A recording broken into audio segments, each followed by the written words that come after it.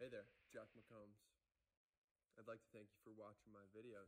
And today we're doing a review on the King Charles Cavalier Spaniel.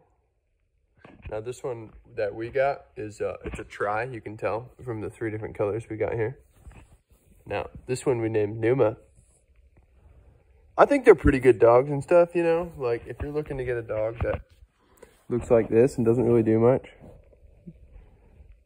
She thinks real hard about a lot of stuff, but I don't know. The tries seem pretty dumb. These dogs kind of suck. Literally runs around and just doesn't do anything, but I don't know. Let me know what you guys think. But I wouldn't recommend getting one of these puppies. Something not right with them.